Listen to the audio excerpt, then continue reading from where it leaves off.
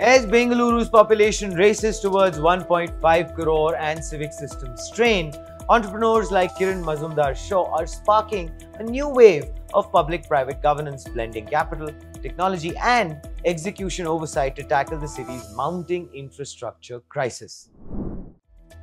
OpenAI has launched ChatGPT Atlas, an AI-native browser built on Google's Chromium, marking a direct challenge to Chrome's decade-long dominance and signaling the start of a new battle where browsers become intelligent operating layers, not just gateways to the web.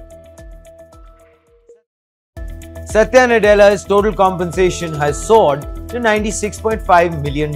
in fiscal year 2025, a 22% jump, powered by Microsoft's surging stock price and its decisive bet on AI.